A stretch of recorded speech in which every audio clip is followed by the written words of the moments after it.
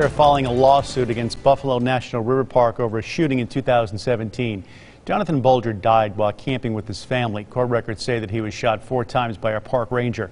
The park ranger says Bolger had a gun in his hand, but attorneys say body camera video proves otherwise. This never should have happened.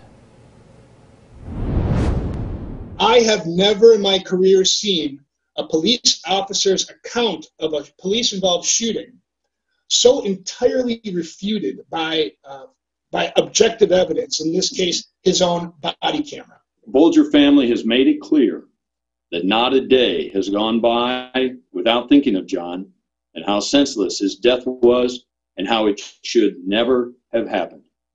The chief ranger says David Sullivan still works with them. We did reach out to the attorney for the ranger, but haven't heard back just yet.